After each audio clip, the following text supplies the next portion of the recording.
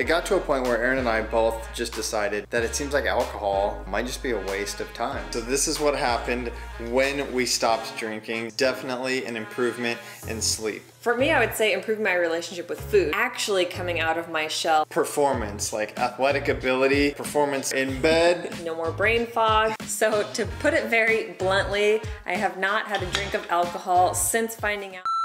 Hey you guys, Aaron and Dusty here. Welcome back to Eat, Move, Rest. Yes. So the best way to break a bad habit is to replace it with a good one. This week we are going to be talking all about drinking, addiction, bad habits, regrets that we both have from bad decisions that we've made. And we're specifically talking about, for us, drinking and why it might help for you to stop or drink less. We think there's a lot of helpful info in here for you guys, and be sure to share it with friends and family who might also benefit. So January is like the kickstart month, right? For everybody to like kickstart their health and their wellness journey. Last week we were promoting